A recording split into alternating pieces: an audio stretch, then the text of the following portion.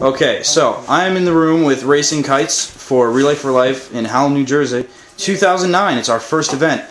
So what'd you guys think of the event? Right on. Awesome. It was a lot of fun. A lot of fun. Went well. Glad it didn't rain. Yeah, Yes. definitely. Hey, don't jinx it. We need wood. It sprinkled a little bit. Oh, yeah. Right here. We have the echo of the almighty Anton God. So, your band's name is Racing Kites. Where'd you get that name from?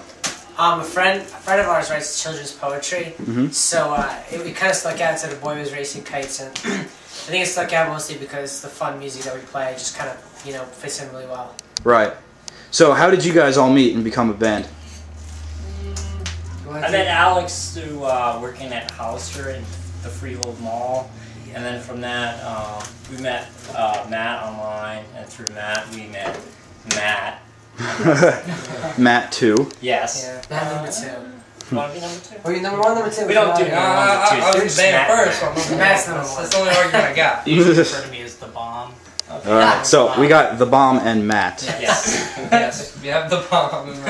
Actually, Boom. if we're going to get tactical, this is my boy, Treebach. Treebach. This is Reebok. And I'm Reebok. We won't get into that, though. Okay. So, what is your music based on? Like, where do you guys find your inspiration? In other bands, in your environment, or other people? McDonald's ball pits. I knew it. I think For sure. I think ultimately everything it comes from real life experiences, So that's pretty much it. Like there's no We're stoked on life. yeah, we don't really sit there and we're like, oh, we want to sound like this band, or we want our record to sound like this. It just kind of then we get into a room where we just write a record or write a song or something like that. We're actually working on a hip hop album right now. Awesome. That's the side That's all we project. got, Treebach. Right. So, aside from your hip hop album, which we can expect near holiday season, I'm gonna guess. Dropped in 2014. Definitely. Yes. You guys already have an Anton God. Anton God is back. So you guys already have an album out. We do. It's entitled "Be My Runaway," and it's pretty much. I think that this represents the best 5 songs that we've written as a band up to date. Well, We're yeah, always looking to date. improve. But we're always looking to improve, and it's a fun record. It's definitely a record that's made for the summertime, so you can roll your windows down and just blast it and jam it. Yeah. Nice. So where can people who are viewing this video purchase? You can get it on iTunes. You can get it in certain hot topics. If you go to myspace.com/racingkites, you can go to a click and it says like all the hot topic stores. Most of them are in Jersey, a couple in PA, and then at a show, smartpunk.com. Any online retailers like Rhapsody, iTunes, Amazon. All right, cool. So you guys are all over the place. Do you guys have a YouTube account? We do. It's youtube.com/racingkites and just add music to it. So Racing Kites music. We post many videos. We post a lot of. We like to keep everyone up to date to what we're doing. So we usually do an update maybe once a week, maybe like maybe sometimes twice a week. We just compile them together. Yeah, probably twice a week. Yeah. So.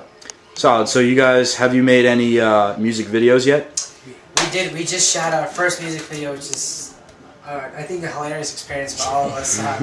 It was kind of like nerve-wracking. It's like you kind of have to act. None of us are actors, so but it's for Reebok.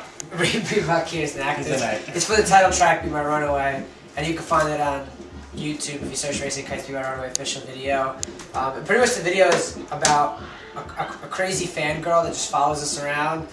But the fangirl turns out to be our tour manager. So she's like a drag queen in a way. That's funny. It has a big twist at the end, so I guess you have to. Probably should block that from her or him. Yeah. You can refer to her. Her, we call her. Herm. It's Actually, it's Lindsay. Lindsay.